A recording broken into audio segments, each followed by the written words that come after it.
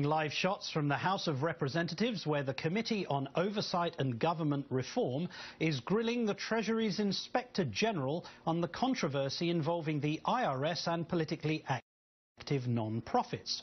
At the beginning of this latest hearing on the controversy, Chairman Darrell Issa announced a few simple rules that he wanted everyone to observe. I certainly want to make sure that the smear stops here today. It is important that we understand that words matter, nuances matter, and that we not go one step beyond what we know. Words matter, nuances matter. I couldn't agree more. And yet, there were two sets of people who seemed determined to ignore Mr. Issa's request. First, his fellow Republicans, who still seem convinced that there is indeed some grand and complex conspiracy, one that begins at the White House and ends with the IRS targeting conservatives. How dare anybody suggest that we're at the end of this? This is the beginning of this. We have to make an example of it. We need to get to the bottom of it. And quite frankly, I'm tired of this administration having to keep having these hearings. We've done it on Fast and Furious. We're doing it on Benghazi. We're doing it on the IRS. Why?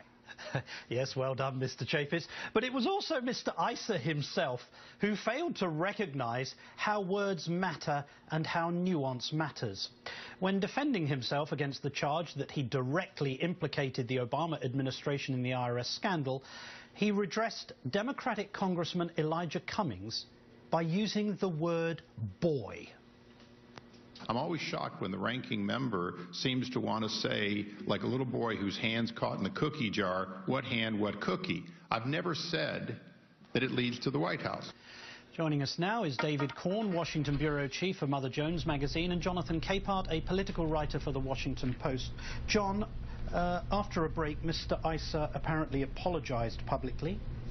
But how do you interpret what he said about Mr. Cummings being like a boy with his hand caught in the cookie jar? Not just a boy, a little boy. I mean, look, Darrell Issa should know that putting the words boy, little boy, in referencing them to a black man is problematic. But when that black man is the ranking member on your committee, it's beyond problematic. It's myopic. It just shows that Darrell Issa is not only out of touch in terms of what his committee should be doing, but it just shows he's out of touch just generally, culturally, it seems. Yeah. David, is Darrell Issa determined to become the most repugnant politician in the history of American politics, or has he already achieved that feat? That's a pretty high bar, so I'm not sure if he's even within reach, given the long history of repugnancy. Really? You don't think he's as bad as some of his predecessors?